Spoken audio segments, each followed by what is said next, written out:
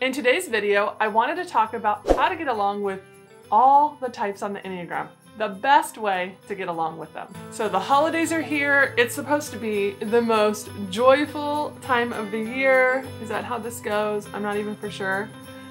Okay, I think this should be over here.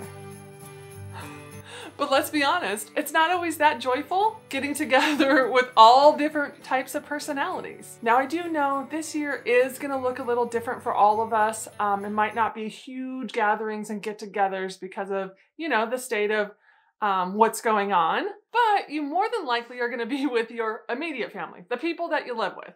And you might even be doing Zooms with other family members, or texts are going back and forth. You're having to buy gifts for people.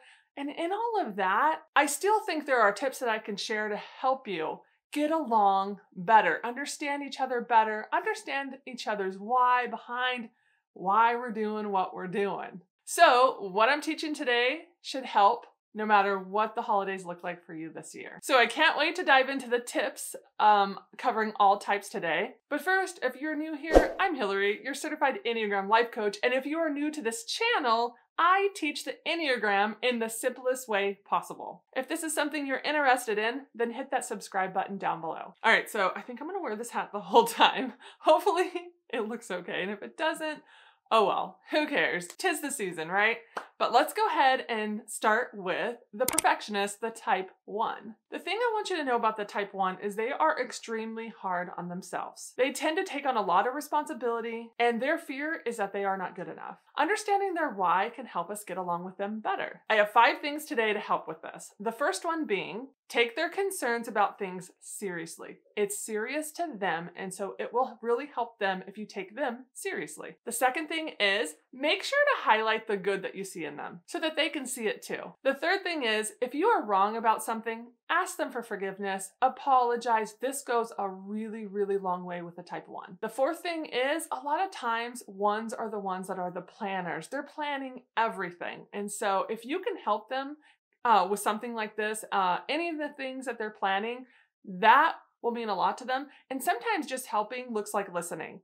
Even if you come alongside them and they're like, tell me all your plans, tell me what it's gonna look like. Just listening can be helpful for them. It really lets them know that you're valuing what they're doing. And number 5 is encourage them to lighten up and have fun. When they are relaxed and doing well, they're moving towards that healthy side of the 7. And so encourage them to lighten up a little and have fun when they can. Okay, so let's move on to the type 2, the helper. What's the why behind why the type 2 does things? 2s can struggle to believe that they're loved and wanted apart from what they do for you.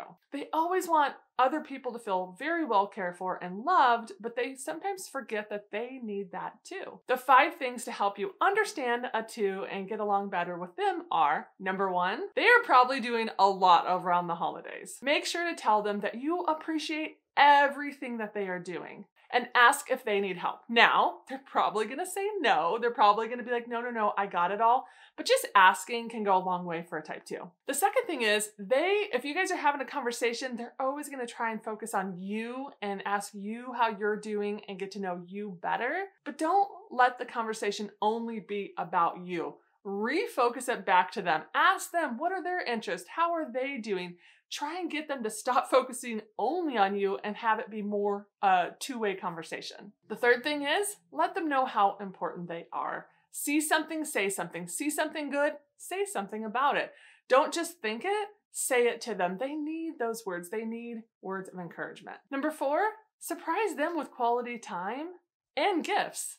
I feel like the 2 is constantly giving both of those things. So every once in a while, it's great if they get that surprise and surprise them with quality time and gifts. The 5th thing for the type 2 is remind them to take care of themselves too. It's so important that they are reminded, like, hey, you got to take care of you. Sometimes when I'm coaching a 2, I have to word it in the way of, if you take care of you, you can take care of others even better, because they're so focused on taking care of others. They have the sweetest hearts, but they need to know that taking care of them does take care of us too. Okay, so let's move on to the type 3s, the achievers. So what is driving those type 3s? They think they must accomplish and succeed in order to earn love. It's so important for you to tell them that you love and care for them regardless of what they're accomplishing. The accomplishments are great. Don't get me wrong. You know, they actually do need you to, you know, tell them they're doing a good job. That's a great thing. Don't withhold that for them, but always just make sure they know, even without that, their value is still the same. So how can we relate and get along better with that type 3? The first thing I will say is encouragement. Encourage them. When you see them being truly who they are, their authentic self, encourage that behavior. You know, let them know that you see it and you love it and you love them for just who they are. The second thing is holidays can be hectic, especially for that type 3. So help them keep their environment harmonious and peaceful. I know that you would think like, oh, I would think that's for a type 9, but actually type 3s need that too. The third thing is negative emotions. Negativity can really bother a type 3. They actually will hear the negativity and sometimes instantly be negative. It'll kind of like disrupt their mood. And so if you do need to be constructive in some way with them, bring it to them in a more positive way instead of a negative way, if that makes sense. Because negativity really instantly brings them down and upsets them. The fourth thing is tell them that you enjoy being around them. That goes a long way with a type 3. And the last thing, number 5, if they are working, try and give them the space that they need and the time that they need in order to finish the work that they are working on. Disrupting them will cause them to lose focus. So, you know, they do enjoy their jobs a lot of times, and let them finish what they're doing and so that they can relax and enjoy the holidays with you. Okay, so let's move on to the type 4s, our romantic individualists. These are the ones that bring such a unique depth and beauty to the world. Authenticity and meaningful experiences are so important for a type 4. So what's the best way to understand them and get along with them better? Well, the first thing I would say, never try and change them. They need you to truly accept them and be empathetic and loving to them. See in them what they might have a hard time seeing in themselves, because sometimes they feel like something's missing in them, but we know it's not. And so see that in them, see how truly special they are, and tell them. So number 2 is they may have a lot of emotions, especially around the holidays. There's lots of people and things and different things going on, and just give a type 4 the space and time to feel their emotions and to process through them. The third thing is give them authentic compliments, but don't flatter them. They can smell flattery out, guys. They don't want fake compliments coming their way. Those authentic ones do mean a lot to them though. The fourth thing is do not tell them that they are overreacting or too sensitive. This kind of goes along with, I think, number 2 and allowing them to have feelings and sort them out. So don't tell them they're being overly dramatic or anything like that. That will really hurt their feelings. And one thing that I actually love about 4s is they aren't afraid of their feelings. They will just work through them. They get to the other side. Number 5, the last one for the type 4, they have gifts of intuition and vision and creativity. Value this in them. Value that they have a good intuition. They have these gifts. Make sure to let them know that you see them and that you value them. Okay, so the type 5, the observer. So the holidays can be tough for the type 5 sometimes. It's a lot of people. It's a lot of intrusion, right? And one of their fears is intrusion and people taking up all their time. And so definitely the 5s can have a harder time with this. The 5, they are that observer. They're very perceptive. They are the ones that make really good, wise decisions based on facts and reason, but they can feel like life demands way too much of them, and especially around the holidays. So what are the 5 things that can help you understand the type 5 better and get along with them better? Well, the first one, give them time to process their thoughts and feelings. Again, it's similar to the 4, but for them, they're not going to process them in person. So if you're talking to them and they're going to hear what you're saying, but the 5 more than likely will go to a quiet place to process their thoughts and feelings. Allow that. And don't come at the type 5 like a bulldozer with all these expectations of them. You know, like some people, me included, we're excited. The holidays are here. Yay. But we can't have that same expectation for other types, and especially the type 5. Don't be like, oh my gosh, I'm excited, so you should be happy too. It doesn't work that way. They are excited, but in their own way. So moving on to the second thing, if they seem distant or not paying attention, it actually might be because they're just uncomfortable. They are pretty private people, and so they're not trying to be rude or like, oh, I'm too good or anything like that. It's just sometimes they just might purely be uncomfortable. The third thing is make them feel important, but don't be overly intense, right? Don't be like, oh my gosh, you're so amazing. I just want to talk to you and get a, whatever. I don't know, that might scare them away. So they need calm calmness and sincerity. So be calm and sincere when you make them feel important. The fourth thing for the type 5 is they appreciate directness, but make sure it's a safe place if you're going to be direct, and just give them space. The fifth and final thing to get along with the type 5 is talk about things that they're interested in too. You might be in over your head because some of the things that the 5s want to talk about, like for me, it's like, oh my gosh, that's like so in-depth and so smart and I don't know, knowledgeable, and sometimes I feel like it is going over my head, but that's okay. Even for the 5, they're going to want to explain it to you. They will break it down for you and help you understand, but don't only talk about things that you're interested in. Get into their world too. Okay, so let's move on to the type 6. The loyalist are reliable, faithful, hardworking type 6. Now, the 6 struggles with fear and uncertainty. They are hyper aware and they always want to avoid danger, or sometimes challenge it head on, actually, depending on what subtype you are in as a type 6. But I would imagine no matter what type of 6 you are, counter or counterphobic 6, the holidays can be a little bit more stressful for you. So how can we understand them and get along with them better? The first thing I would say, don't require them to be optimistic just because it's the holidays. That's a lot of pressure. Listen to them. Hear their thoughts and perspectives. You don't have to agree with them, but listening patiently is really good for the type 6, and they appreciate that. What's the second thing? Be a safe place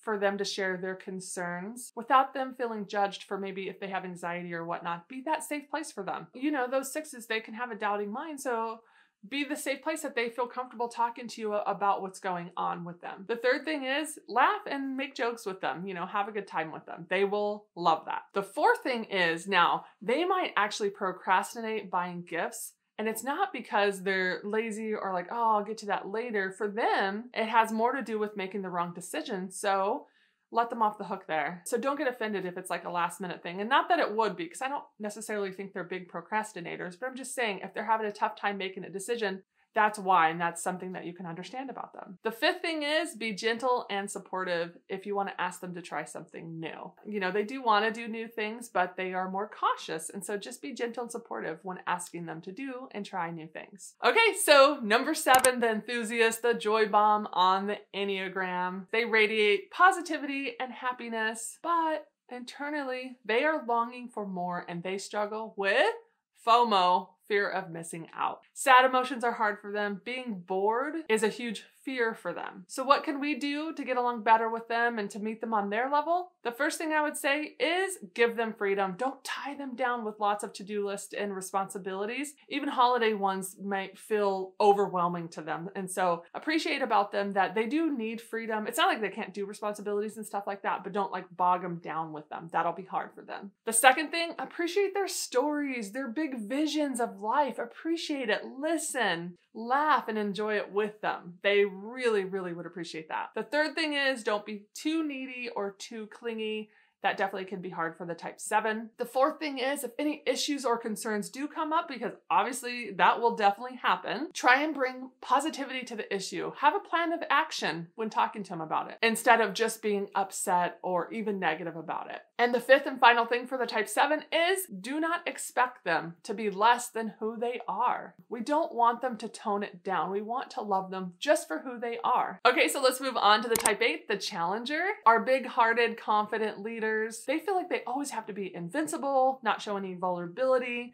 They fear weakness in themselves. But what's their why? What's the best way to get along with them without needing them to change? The first thing I would say is never gossip about them. This will betray their trust and they do not give this away easily. The second thing is they often speak in a more assertive way. Don't think it's too much, too aggressive, too in your space, or personal in any way. More than likely, it's not personal at all. That's just how they speak. The third thing is they are doers. They will get the job done no matter what. Whether it's something mundane for the holidays or shopping for presents or anything like that, they're going to get the job done, but they need us to tell them that we see them, we appreciate everything that they're doing. No need to flatter them, but just tell them that you're thankful for them. The fourth thing is be vulnerable with them first. Sometimes you going first allows them to feel more comfortable, and it'll help them to know that they can be vulnerable too, but make sure you keep it just between you two. Keep that a safe place. And the fifth and final one for the type 8 is just because they look angry or come across angry does not mean they are angry.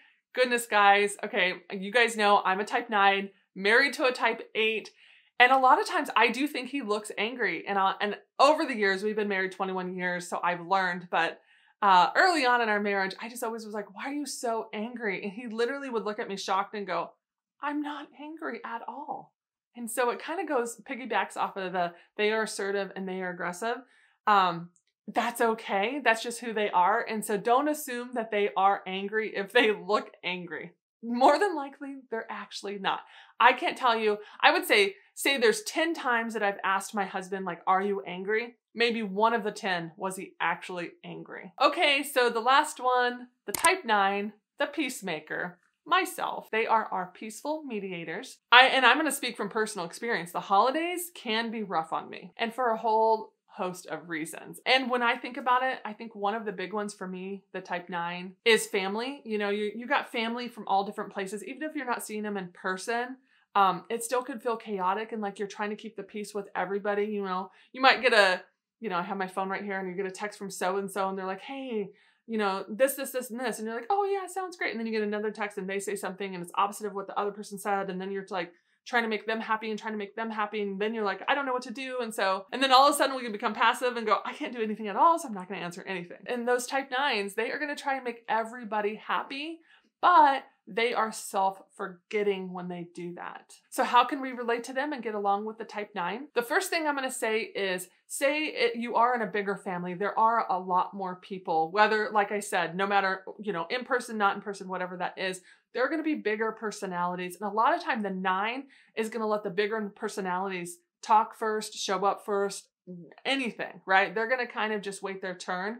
And unfortunately, sometimes the 9 doesn't even get a turn because they were so quiet and then, you move on to the next thing. So what I'm saying for you, how to get along with them better, give them space to talk, listen well, and don't talk over them. That's really important for the type 9s. The second thing is the type 9s, they do like to listen and be of service. Make sure that doesn't get taken advantage of. The third thing is show them, tell them that their voice matters, that their presence matters, their opinions matter. They do need to hear that. The fourth thing is encourage the 9 to be bold and confident and show up and really bless everyone with their presence. That's super important for the 9. And the fifth and final thing, the 9, they hate conflict. You guys know it's a core fear of the 9. They don't mind a good discussion, but they will dance around anything that feels like conflict. And one thing that surprises the 9 is they are exhausted afterwards. And the reason is because they used all their energy dancing around conflict. And so that's one thing to know about the 9, that they do not like or want conflict at all. Okay guys, so that's all. Thank you so much for listening to how to get along with all types of people. Hopefully this will give you more grace and understanding for your family, your friends, everybody in your life this holiday season. Let me know in the comments below. Did these resonate with you? What's your type? What stood out for you? What are you like amening and as I'm talking? Like, yes, listen to that, guys. Let us know. I love it when we all interact with each other and get to know each other better. If you liked the video, make sure to give it a thumbs up. That means a lot to me, guys. And if you haven't subscribed already, go ahead and push that subscribe button right now if you like learning the Enneagram in the easiest way possible. And the last thing is, if you watch this video and you're like, gosh, I don't even actually know my type, well, you're in luck. I offer a Discover You typing session. It's a personal one-on-one over Zoom session with me. I will link that down below so that you will have more information on what that is, the price, and all the details on that. And if you want, go give me a follow on social media, Hillary_McCaskey_coaching, and make sure to DM me and say hi. And then I get to know you guys on a more personal level. But that's all I have for today, guys. Until next time, bye guys.